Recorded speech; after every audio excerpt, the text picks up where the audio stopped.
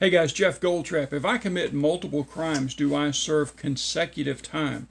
Okay, in Tennessee, there are crimes for which you will serve consecutive sentences, one after another. For example, in Tennessee, if I'm arrested for a felony offense, let's say I'm arrested for aggravated burglary, breaking into somebody's home, and I make bond.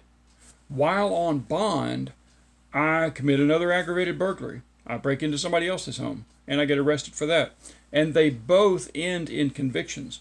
Okay, the judge has no discretion, no way to do anything else but put those one after another, consecutive sentencing.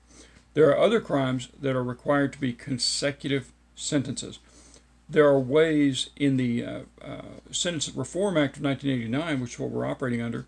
The Sentencing Reform Act allows judges in their discretion sometimes to run sentences consecutively.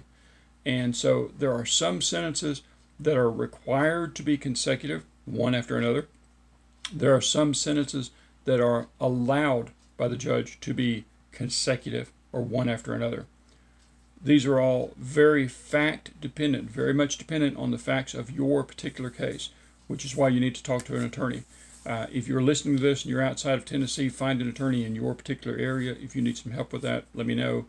And if you have a question about Tennessee, reach out. I'll be happy to help. I'm Jeff Goldtrap. I look forward to helping you make it a great day.